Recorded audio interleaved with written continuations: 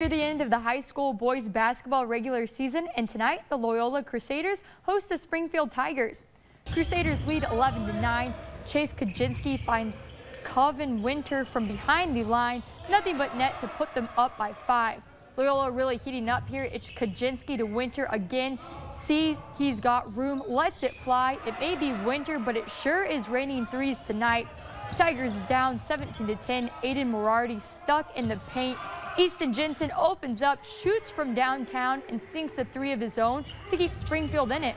Tied up at 20 now, Benjamin Potter finds Noah Vogel running through the paint.